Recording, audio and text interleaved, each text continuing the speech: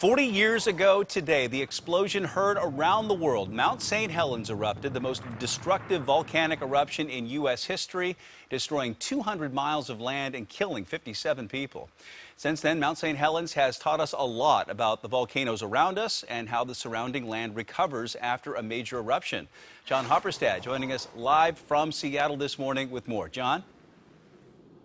Yeah, Bill, and we're taking a look at Mount Rainier here this morning behind us because that is an active volcano, and scientists say it's not if, but when it will erupt. And we know that research from St. Helens has helped scientists predict and prepare for the inevitable eruption of Rainier. And this morning we're talking with a researcher who's been at St. Helens since its eruption, studying its effects over the last 40 years. Charlie Crisafulli now works for the Forest Service, but in 1980, he was an ecology major in college who flew on a helicopter into the landscape just after Helens blew. He says it was like landing on the moon, destruction immense, and he didn't think anything could survive, but right away he saw life, vegetation coming up through the rubble, evidence of gophers and frogs still in the area and alive. So he's continued to study the resurgence of life in what he calls a living laboratory.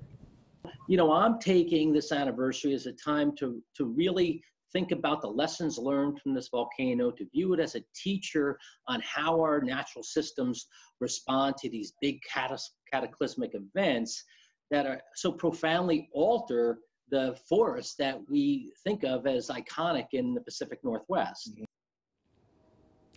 Charlie says the discovery of life just after the eruption created a new foundation in his field, what he calls the role of biological legacies, that life is tenacious and life will persist. He says what they've learned in St. Helens is helping other countries in terms of forestry, nature, agriculture, quality of water as well. And of course, it will help understand future eruptions and prepare for them as well. And that's certainly something that a lot of us think about with Mount Rainier just hovering in the background there. Bill?